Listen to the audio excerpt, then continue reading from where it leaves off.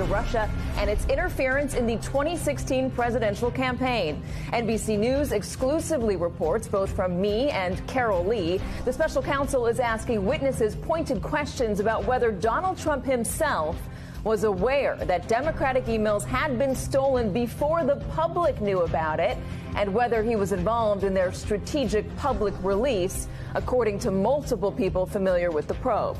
The line of questioning includes this moment in 2016, a press conference in the middle of the Democratic National Convention, where Donald Trump made a plea to Russia. Russia, if you're listening, I hope you're able to find the 30,000 emails that are missing.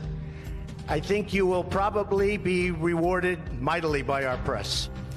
Questions like, why did the then candidate ask that? Did somebody tell him to?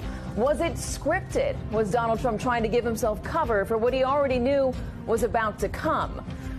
Investigators also want to know if he knew that Hillary Clinton's campaign chairman, John Podesta, would be targeted later. NBC News has reached out to the White House and the president's legal team. We'll have their response in just a moment.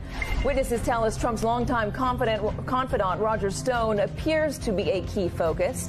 Investigators have asked about Stone's contacts with WikiLeaks during the campaign and if he's ever met with the group's founder, Julian Assange.